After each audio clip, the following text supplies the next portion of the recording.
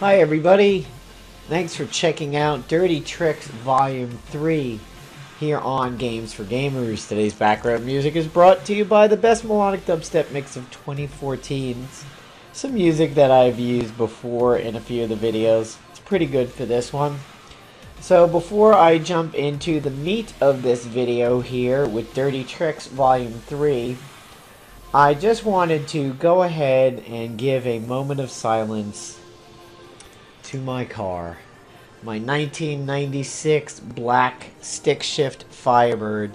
Wanted to go ahead and give it a quick little moment of silence as the car will be leaving me today after I go into work. I will be driving into work, and at lunch I will be getting the second new car of my adulthood. My Firebird has lasted me from 1996 until today. So that is 19 years and a few months of service. It was a new car for me in May of 96. And it literally was with me when I left college. It has been with me on every single job. Multiple girlfriends, multiple road trips up and down the East Coast. So just want to give a quick little moment of silence for the end of an era for me. The Firebird goes away today. And I will introduce the channel to my new car in an upcoming video. I think everybody will like it. So, quick little moment of silence for the Firebird. Okay, so let's go ahead and jump into Dirty Tricks Volume 3. Now, I've sort of hinted at this volume for some time now. I've dared you to wait for it. I said you might have a devil of a time guessing as to what I'm going to do. So probably you've got it now and you're thinking, seriously? Did some kind of Agents of S.H.I.E.L.D. update hit Marvel that I don't know about? Why is he doing a video on Daredevil? Well, I'm going to show you, and there is a reason why this is a Dirty Tricks volume, because one ISO makes 4 different styles of gameplay with our boy Daredevil possible. So let's go ahead and jump into it. I'm still going to leave you in a little bit of suspense by showing you my Agent's kit and HAIF first, and then we'll jump into Daredevil. There is only one ISO that makes this all possible. Otherwise, Daredevil is just simply what you would expect. An underrated, underwhelmed, underused, kind of nobody-ish that does a little bit of internal bleeding. So, for my agent, he is running the scrapper suit that is basically mini-me HAIF. He's running the raft shank, which is also mini-me HAIF, but it also applies pincushion, the weather control device, the blind justice, and the neuro purge. The neuro purge is here for pressure points. Off balance is also not too bad of a thing. HAIF, we know what he is. This is my PvP HAIF. But there is one thing that I would change. When running him with Daredevil, I would honestly swap the knocking and the pressurized ISOs here. I would put pressurized in the one slot, and I would put the knocking in the Iron Fist slot. Oh yes, and by the way, my agent is running the Blind Justice, which is the themed weapon for Daredevil. It's, you know, similar to a cop's tonfa or nightstick, but this is for use with Daredevil. Daredevil comes in a multitude of flavors. He has his Chapter Mastery suit, which is both Scrapper and Tactician. I have him with some fatties now just to give him a little bit of help. I have not properly ISO'd him, but he had some accuracy issues. So you will see here in his Chapter Mastery is that all attacks gain True Strike, and he is immune to blind effects. He's immune to fear effects. He's a Master Assassin, and his Scrapper suit, I have him running the Offensive Fighter. If we look at his stock suit, we'll see that he gains the Blind Sight and the Man Without Fear, but he does not have the Master Assassin, which is a 20% chance to perform a preemptive counter against melee attacks, and he will avoid them. Honestly, you could certainly make a case for not bringing the suit And just slotting the aggressive ISO here and the one in the store. Now, what I would recommend if you are running the Chapter Mastery suit, if you go Tactician, you may want to drop the 30 gold and get the one that is in the store for him. And that is this one called the Assailing. Chance to perform a follow-up attack against weak and exposed. So basically pressure points. That's where the Neuro Purge comes in. And that's where HAIF running pressurized on his level 1 comes in. Also, Daredevil puts out pressure points on his level 1. But if you are running the Scrapper version, I would stick with the aggressive. The man Ricosari, his level 9, there is an ISO out there that says this becomes a hemorrhaging attack along with a Paragon Exploiter. This is not the big ISO, but it is handy to have. I just happened to gain it today. I have Grace on his radar sense because there's no other thing you want to put here. Billy Club gains incapacitation because the only thing you could put here is either wide open or incap. This one right here, this is what makes all 4 of these styles possible. The Reckless Augmented ISO 8, it is slotted on Snap Kick and it says that it applies Reckless Rage. Snap Kick is the pivotal ability in all of these teams. It applies Hobbled, which shuts down people like Quicksilver, being stealthy among others. It shuts down infiltrators. It creates a fumbling scenario, and it does this thing called Reckless Rage. And you're probably going to say, wait a minute, Napalm, I don't get it. Why are you so happy about turning people into scrappers? You're basically giving people close quarters combat. Yes and no, I am, but it is a greatly reduced chance to hit. So accuracy goes in the toilet on the follow-up, and you still might be thinking, I don't get it. Why do you want to risk another Nanoplague and Generalized from Pesty, or another Magic Missile from Enchantress, or another Tag Team from Quicksilver? Well, there's a reason. In this first setup, it creates a scenario where Iron Fist can be jumping in and stopping the follow-up attack.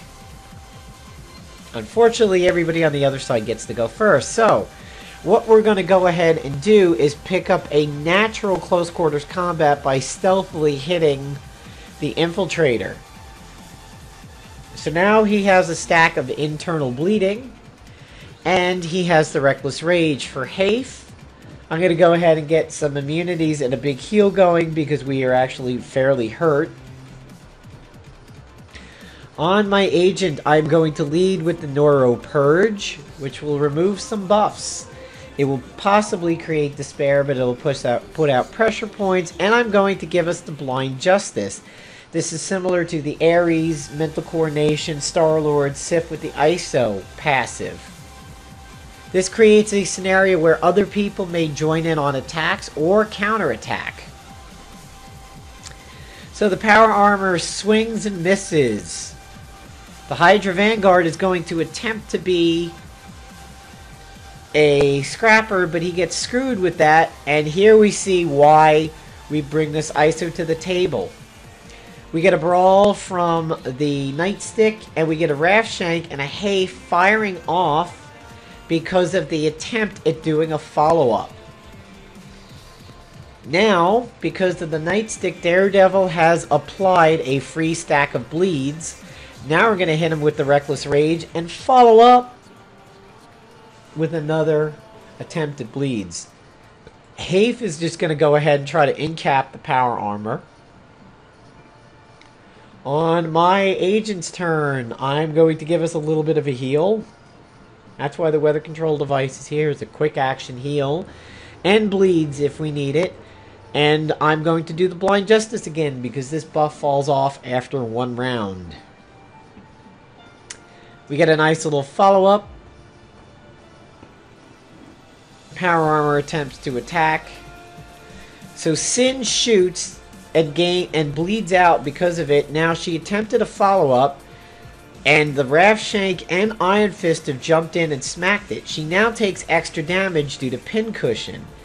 He applies a free set of internal bleeding. She now bleeds out even more. She attempts an extra turn. She gets HAIF. She gets the raft shank.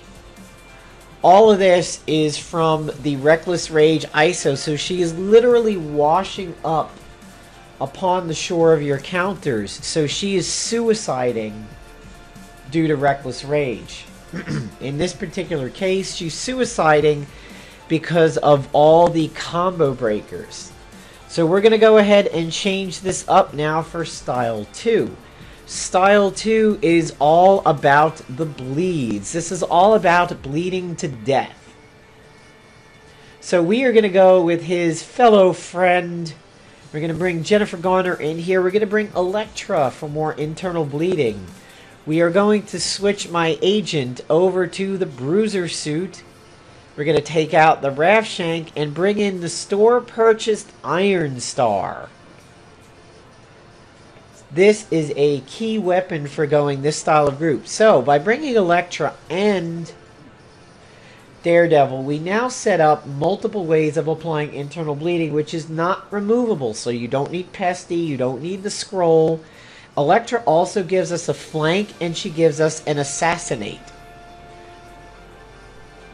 So for my agent, I will lead with the Neuropurge, and I will set us up for the Blind Justice, which sometimes I want to call it Justice for All thanks to Metallica. Alright, he's going to go stealthy, he's going to give us some stamina back. We are going to get a natural close quarters combat off of the Hydra Vanguard, and of course he whiffs again, but now she joins in, and she whiffs.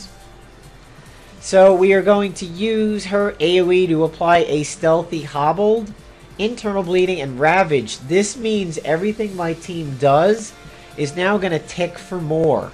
So everybody's bleeding and everybody's taking bonus damage. So as we can see, she's paying for all of this. But now so is my agent. We get a free counter, so more internal bleeding. And my agent is slowly ticking down and wilting under the fire of a blaster. The power armor jumps in. The Hydra Vanguard jumps in. They all bleed for that.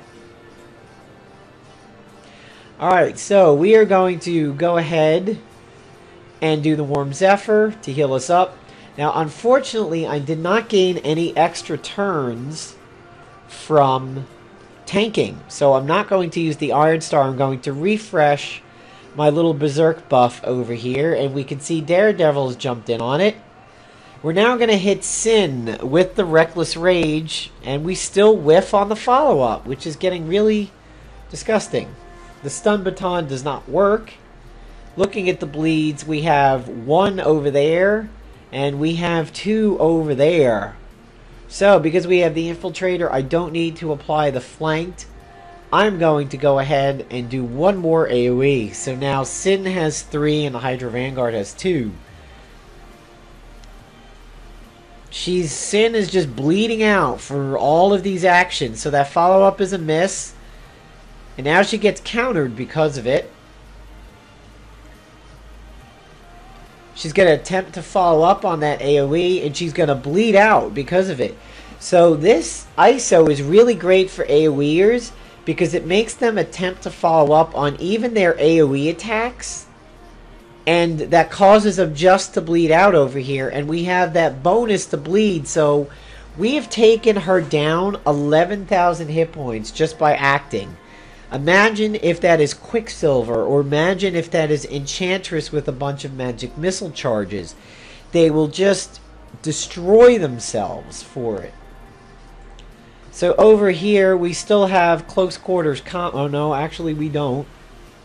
So we're going to regain that off of the Hydra Vanguard and potentially kill him. Elektra jumps in thanks to the passive.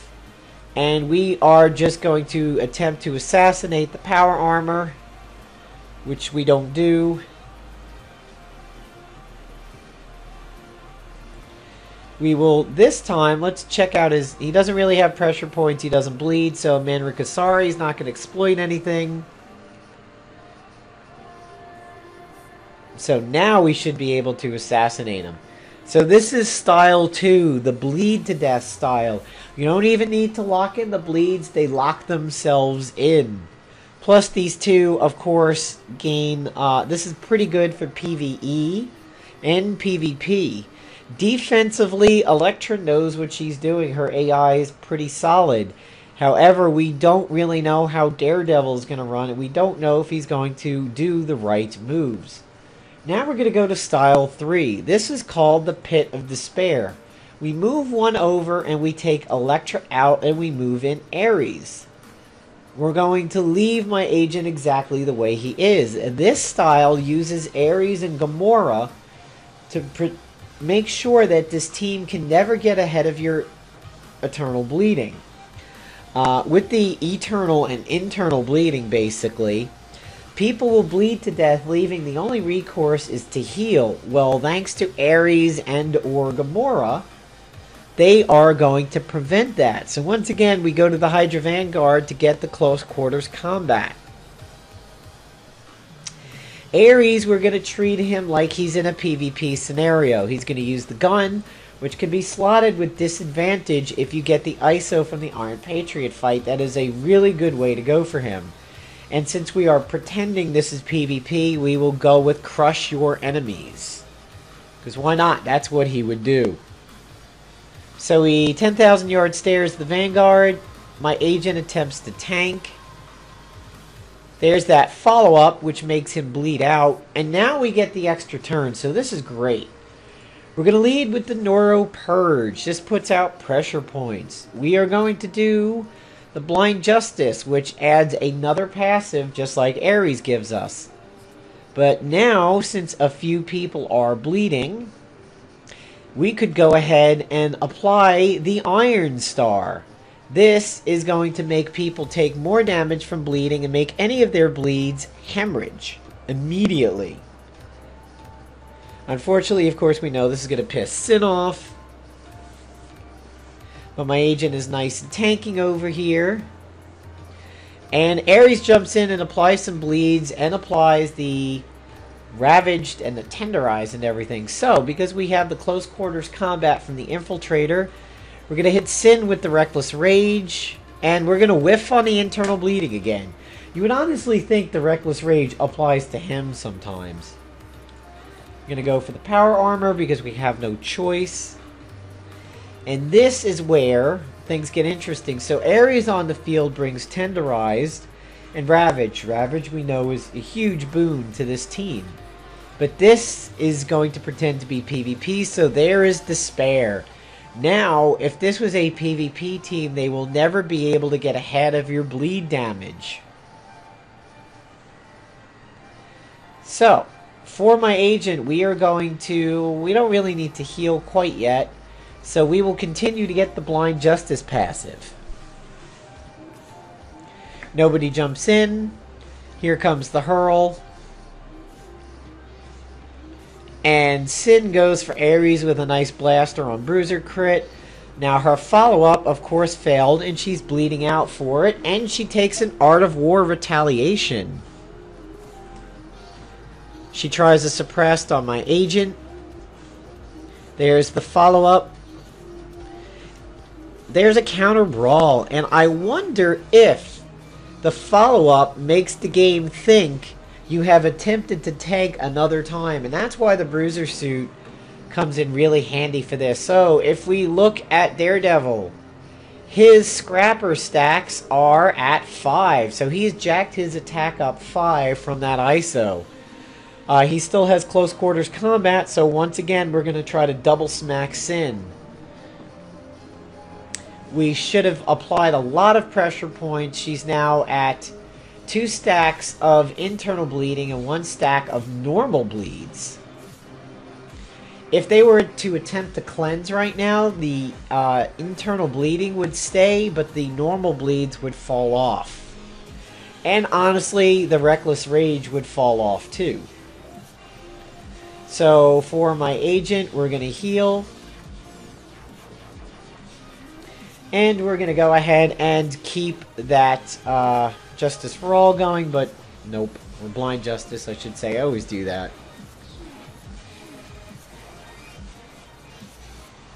So here's Sin. She takes her 2 stacks of bleeds with the normal stack. She's taking all this extra damage from all these extra attacks. Now you'll notice nobody's jumping in. That is because we did not have the stamina to do the blind justice.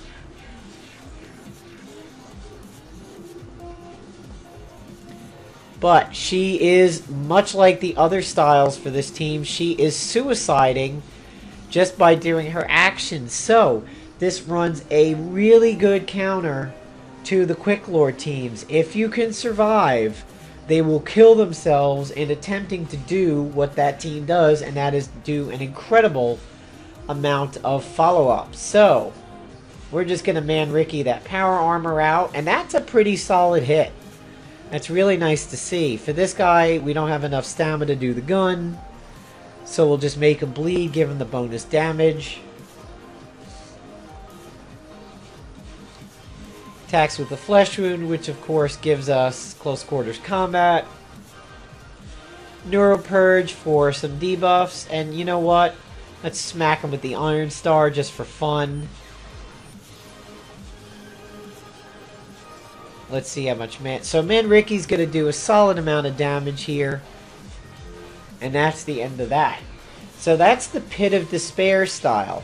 I'm going to show you the final style, which is actually going to show up in its own video, which will be Dirty Tricks Volume 4, but you're going to get a sneak peek of it in this one. First, we will stop off at Gamora and discuss what she brings as compared to Ares. So Gamora, we do know, of course, comes in her stock style, which is Tactician. When she is a Tactician, she has Master Assassin, just like Daredevil, but it rarely ever seems to go off. But all allies gain True Strike, which, you know, of course, Daredevil has himself, but now your agent would get it. Over here on Guardian Gamora, she becomes a member of the Guardian of the Galaxy. She still retains her passives, but the guaranteed to hit only works on Guardians of the Galaxy. She brings Mortal Strike to the table, which does a stack of bleeds, but also does Doom. Demoralizing Shout is just like Ares in the fact that it brings Doom to the table. By bringing Doom and Despair to the table, that's just more pain for the enemy team. We do know that on defense, the AI is not going to rest to get around the Doom. Whirlwind further prevents buff and heal abilities, so we're really locking down the healing, and they won't even be able to use an improbability field and create a Terrazing boost, but that would be a waste anyway because of the Despair. And of course, like Elektra, she brings an Execute, so she's about as solid of a choice as Ares is. But we are going to come all the way over to one of the newest characters, and we are going to bring Quake. By bringing Quake, we are going to do the Fumble Flanked Eternal Setup from Hell. Basically, when somebody has flanked on their level 1, and they are hit by somebody who is fumbling, they're going to counter with Flanked, which will apply Flanked for free. So what we are going to do here on my agent is we are going to take out the Iron Star and we are going to bring in the Vibra Crescent. Alternatively, you could bring in the Chitter Chatterbox, but the Vibra Crescent has a few things over the Chitter Chatterbox, and the fact that it causes bleeds and it has a pre-counter. That pre-counter will apply the bleeds and it will apply the flanked. We will stick with the Bruiser suit because of the chance for an extra turn. You could always go Tactician style and try to get your extra turns that way. So this will be the final style, and this is called the Eternal Flanked and Fumbling Battle. So because she goes first, she will hit the power armor, setting up a flanked attack. The power armor would tank that, so I have no choice. If I could get to Sin, I would, but I can't. So Sin going early is going to put a hurt on my Bruiser, which kind of sucks. And the power armor joins in. So now, He's stealthy. If I were to hit the power armor, I would apply the fumbling, the berserk, but no bleeds, but I would apply pressure points, so why not? I'm going to go for it. Unfortunately, the follow-up misses, so my agent is not really going to be able to get in on this right now because of the death that he's currently taking, so we will apply this. Now, because of the flanked, Quake will go ahead and hit the power armor with the 2, and she will follow up and reapply the flanked, which missed, so no, it won't. My follow-ups on my side have not been doing particularly good, but Daredevil gets a free counter over there, so he's now applied pressure points, and Sin is still attempting to go to town. But she gets an extra turn thanks to being a tactician against the blaster, so we will hit her AoE. So there's that aftershock. And the grenade whiffs. So, if we look at the power armor, he is fumbling, but the flanked has gone away. So, we will get a natural close quarters combat off the Hydra Vanguard, and he's up next. And we failed to apply the bleeds again. I don't know why the follow-ups are such low stamina over here. So, we will do the Blind Justice to try to get the passives going. And we've almost taken out the power armor. So, I'm going to go ahead and do another AoE just to take the power armor out.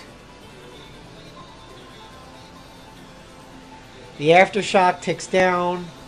She throws knives. And she gets her reinforcements back, which is not that good for us because they came in at pretty good health. But let's get that flanked going.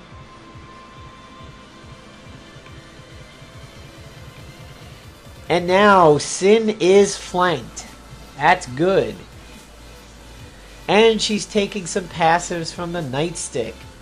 So we're going to go ahead and apply that Reckless Rage. We're going to go apply some internal bleeding, or we're just going to fucking whiff again.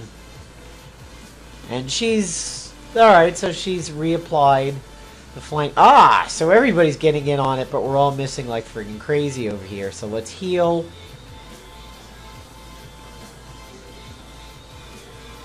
And we're going to go ahead and get the Blind Justice going. Daisy Dukes Johnson over here is going to rest. So there's that attempt at a follow-up, and because of that, the fumbling, Quake gets pissed, and she is reapplied flanked. Unfortunately, we cannot get to her that way because of the power armor, so we'll just apply AoE. And down Sin goes. And there's that aftershock just ticking away, ticking away.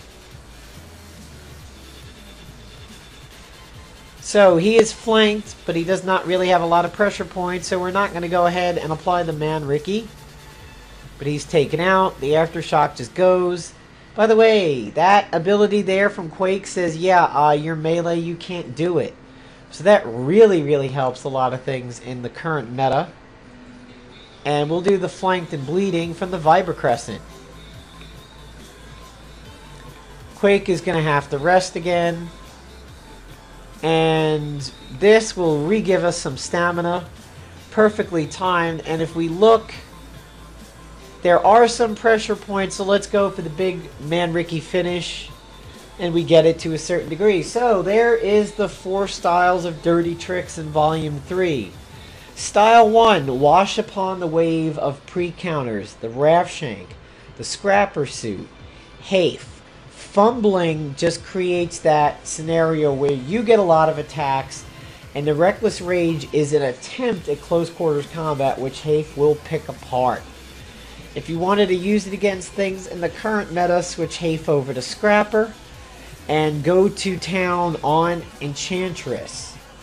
When you face Quicksilver teams, if Quicksilver's a Scrapper, it doesn't matter, but you lose the Enrage. If you face Blaster Star-Lords and Blaster Agents, you're now coming out ahead because you're not going to get crit. If you fight Null and Kurth teams, yeah, you're going to have a little issue having so many Scrappers. kind of not recommended if that's your meta. Style number 2, of course, we saw is the heavy internal bleeding along with ravage. So that basically creates a scenario where people are just falling to pieces because they're shooting blood. Well, actually, they're shooting blood from their kidneys. Ow, my liver. My liver, if you remember Beavis and Butthead. Elektra's really good for that. You're bringing an infiltrator to a meta where there's not a whole lot of scrappers going on right now. She sets up a flank. She sets up an assassinate. She has a stealthy AoE wave employing, setting up those bleeds. Great for the quick lord teams. Also pretty solid for Enchantress because she's just going to bleed out for everything she's doing. However, without despair, Enchantress will probably stay ahead of your bleeds, but this is where Ravaged may help you out. Style number 3, the Pit of Despair. This is basically a slow attrition battle. People are going to bleed out and they're not going to be able to heal to recover from it. So the Warm Zephyr goes out. The Improbability Field goes out. The Sympathy ISOs go out. The Light Fantastic goes out. People will bleed out, and unless the Eternal Bleeds naturally expire, they will have no choice but to eventually get to their demise. You can certainly accelerate it with the Iron Star and other hemorrhaging attacks. You have Ares and you have Gamora for that, so there's some flexibility there. And of course, number 4 is the flanked fumbling scenario. That is where fumbling hits somebody who has flanked on their level 1, like Ultimate Spider-Man, or excuse me, Superior Spider-Man, and Quake, and that is where you get to apply the flank for free, which then sets up Daredevil for more attacks, and he can continually apply the Reckless Rage, and also apply pressure points, and the Eternal Bleeding. Again, HAIF on the enemy side can present a little bit of an issue for this, but Style 1, where you have your own HAIF, you're going to come out the winner of that one. So, I hope you enjoyed the video. Say goodbye to my 96 Firebird with me. And say goodbye to the wait for Dirty Tricks Volume 3. I know it's a long one, but it gives you a lot to digest.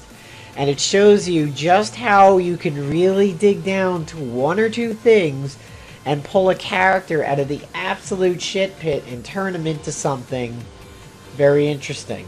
So, hope you enjoyed the video, everybody. Take care.